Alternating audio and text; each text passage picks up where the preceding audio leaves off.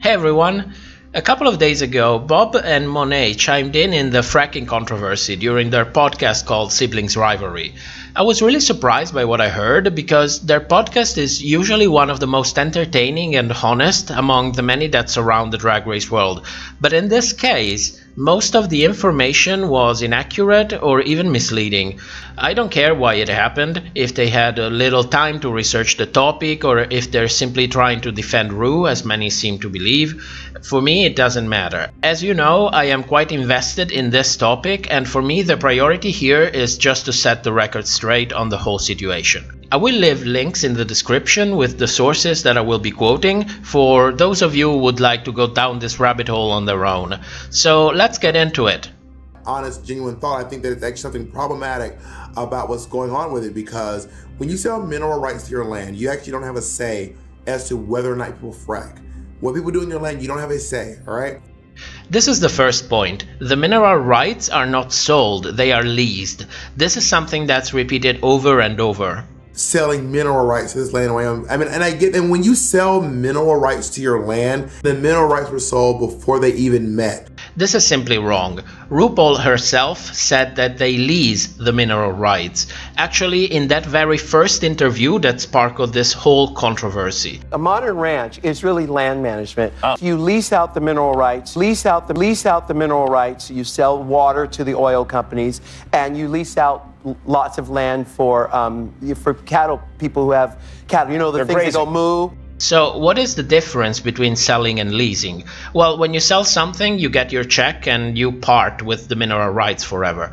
But when you lease them, you are only allowing someone else to extract and profit from the minerals on your land. And that is for a definite amount of time.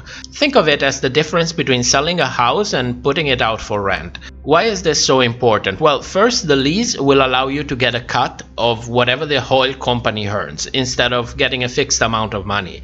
And second, you have more control overall, because when the lease expires, you have the choice to either stop the leasing and the fracking, or you can sign a new one, hopefully a more lucrative one with the same company or someone else. But you get my point. And when you sell mineral rights to your land, you're not getting that much money for it. Actually, there is no way to know how much you can make on your lease, because that usually depends on the amount of oil that can be extracted from the land. The oil company will pay for bringing the infrastructure and operate it, but that is a fixed cost. The more oil they extract, the more easily they can recoup the fixed cost and start making a profit. Personally, I can't think of anyone in their right mind who would lease the rights for a fixed amount of cash. That's just a bad investment, and that's why you hire lawyers to settle this kind of matters. But what you usually do is getting a cut of whatever is extracted from your land. Anything under 10% will make me question your sanity, if you ask me. But then again, the contract is confidential, so there is really no way to tell. The problem is that Bob is stating that they are not making much, as if it's a matter of fact. When you sell mineral rights to your land, you're not getting that much money for it. When in reality there is no way to know either way. They can be making a lot, they can be making very little. But judging on the new rigs waiting for approval, I would say that there is a good chance it's a reasonable amount of money. I'd say around a couple of millions a year, probably more, which is not that much when compared to the drag race money. I have a feeling that someone who is a producer on Drag Race Canada, Drag Race UK, Drag Race Holland, Thailand, Drag Race Spain, Drag Race Australia, and Drag Race Thailand. It's probably and U.S.C. Drag more Race money. and all these Drag Race, he's producing all these shows. Is probably making more money on that stuff than on selling mineral rights to this land away. They correctly state that Ru gets a lot of checks from the franchise, but I doubt it's going to be more than, I don't know, about 10 millions a year, something like that. The people who are fracking on the land, if there even is fracking, Frack Tracker is a non-profit organization that is well known for reporting correct information, and most of all, just go on Google Earth and take a look for yourself. That doesn't really look like cattle, does it? Fracking is the process of basically pressurizing water into the earth so that the oil will rise. Because you know, when you mix oil and water, the oil rises to the top. So you shoot water down, oil comes up, but sometimes oil seeps into the land as well. There's a lot of unsafe fracking in the world. There is some fracking that's actually not in that. There are some that aren't as dangerous as others, but for the most part, fracking it can ruin the water supply and essentially put fuel in the water of basically everyone nearby, like for miles and miles and miles. This is wrong for the most part. What Bob is actually describing is conventional drilling. In a nutshell, when you drill for oil, you are basically tapping inside a sealed chamber that contains the oil. So you inject water and the oil rises on top by buoyancy. But everything remains sealed inside this natural impermeable chamber. When you frack, the oil and gas is not contained in a chamber, but it's trapped as micro bubbles inside a layer of rock. So you use high pressure water to break the rock and free the gas and oil contained in it. The problem is that the soil and rock around the area that you're fracking is not necessarily waterproof. So the contaminated water seeps out in the water supply, carrying out contaminants with it and most notably methane gas. Not to mention water spills that can happen when the contaminated water is actually recovered. And that is why you've probably seen videos like these.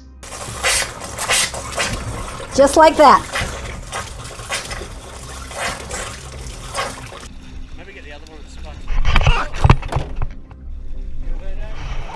Blaming RuPaul for this fracking is problematic.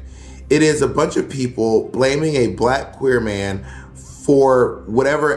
There's something problematic about blaming this black man for this system that all these white people created and are benefiting from. This is just plain wrong, and I'm frankly surprised to see Bob and Monet dismissing the whole argument as a form of racism. I have no doubt that there are some people out there that will take advantage of this to let their racist bias blossom like a rosebud on a summer day, but that's far from the source of the problem. This is not about skin color. It's about a practice that pollutes the environment. Gas leaks in the water supplies, the destruction of ecosystems, the methane emissions, only to cite a few. There is a reason why fracking is banned in so many countries, and it's not to prevent people of color to profit from it. Racism is a real issue, and it should be called out time and time again because it's a plague that it's really hard to eradicate. But using people's suffering to bring credibility to your argument is not just wrong, it is morally corrupt. This is actually land that RuPaul's husband owned before they even met. And the mineral rights were sold before they even met. So this is actually RuPaul's husband's family's land. But everyone's just saying RuPaul's fracking. This is the only thing that I agree with. The ranch belonged to RuPaul's husband for a generation, and he is probably the one who signed the leases.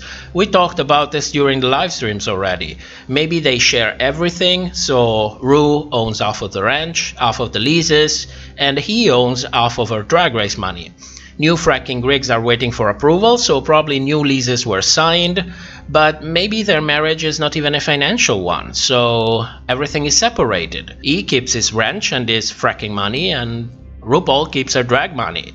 The problem is, she is married to this guy, so people are going to reasonably believe that like in every marriage, they share everything, especially after she herself talked about the ranch management as if it's something she is quite invested in. And I second this line of thinking for one simple reason. When a girl gets villainized on Drag Race and her life goes in shambles, what does RuPaul do? Well, looks like nothing. Nothing at all. As if she's saying, the girl signed the contract, so where's the problem? She knew what she was getting into, but she signed anyway. So I'm going to go with the same line of thinking here. RuPaul knew that by associating and marrying Mr. LeBar, people would blame her for the fracking. So where is the problem? She knew what could have been the consequences, but she signed up anyway. And I believe that in this instance, the saying, you get what you give, is not only relevant, but even well deserved. Most of all, Ru ignored the problem as if it never existed, probably hoping that it would just go away, which is a sound strategy, I'll give her that. Ru is an excellent example of a smart and ruthless businessman, if you ask me. Personally, I believe that the fracking could reasonably stop here, regardless on whose name is where. They are a married couple who has been together for decades. The better part of 60 million and counting is Drag Race money, and that is more than enough to support both of them without destroying the land and polluting the environment. I hope you found this video informative, and I will see you next time.